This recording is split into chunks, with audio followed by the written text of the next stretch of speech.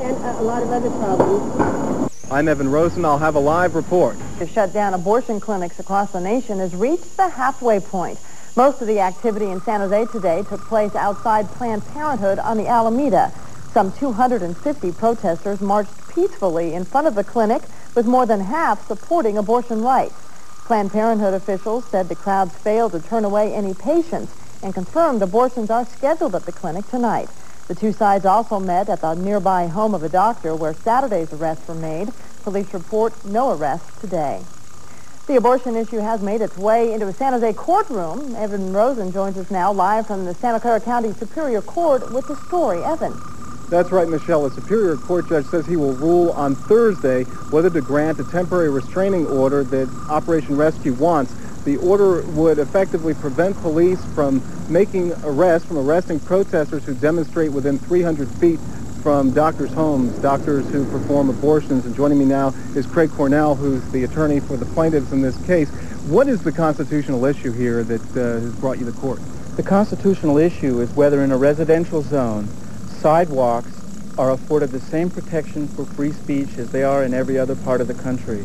And the Supreme Court has already said that sidewalks, even in residential zones, are places where free speech is given the most protection.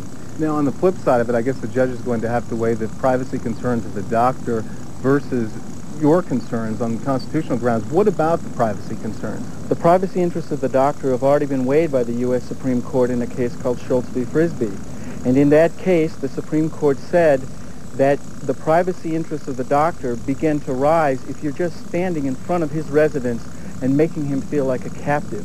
But as long as you're moving, you can be in a residential zone, even if the target of the picketing is a doctor that performs abortion or somebody else that's being protested by people. Do you have a feeling for how this is going to go? The judge was fair in the way he handled his questioning. He asked the right questions, and we can only hope that the Constitution and free speech prevail. All right, Craig Cornell, thank you very much.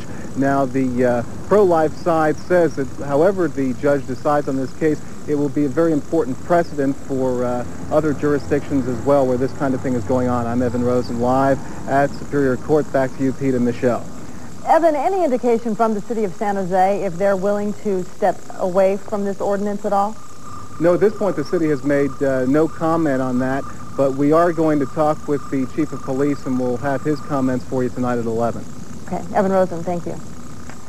Along the same lines, a bill to outlaw picketing of physicians' residences statewide by groups like Operation Rescue, simply an extension of the San Jose law, was defeated today by the Assembly Public Safety Committee.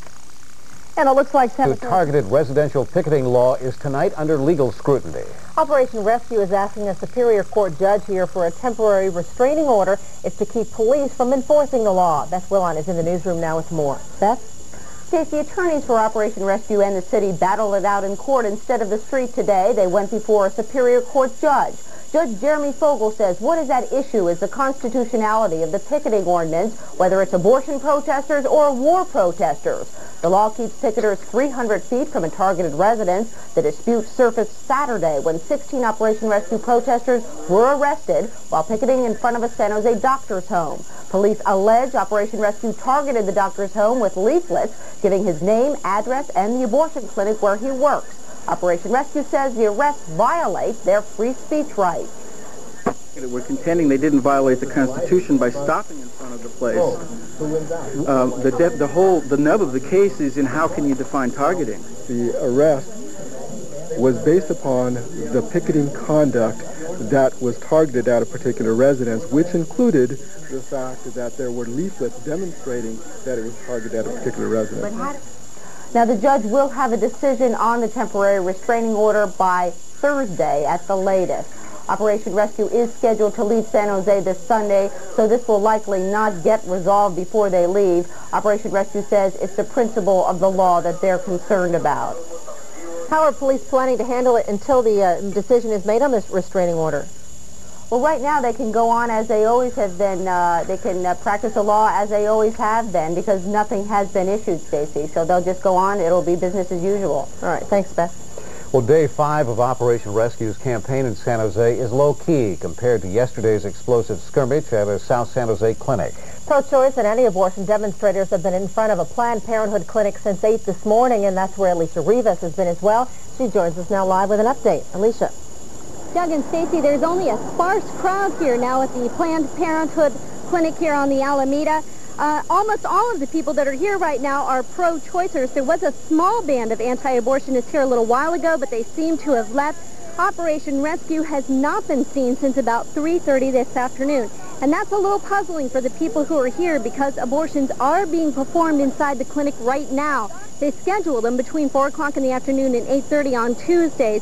And there's no sign of Operation Rescue. That adds to the tension to the people who are here. Pro-choicers have spent the day braced for a fight that so far hasn't come. He does not honor the son. Does not honor Day 5 of Operation Rescue brings more prayers to San Jose.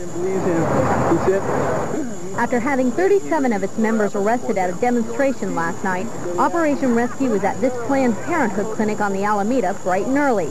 Pro-choicers were right alongside, alert for any change in Operation Rescue's plans. We're ready to move, but, we try not to get too scattered because then, you lose communication. We want to have like a base group everywhere. But it was here Operation Rescue members recited their prayers and made attempts at sidewalk counseling. So I know why you're here, if you're here to have an abortion. For most of the day, even the attempts at counseling were low-key. People got out pretty late last night from jail. I think they were released around 2 o'clock.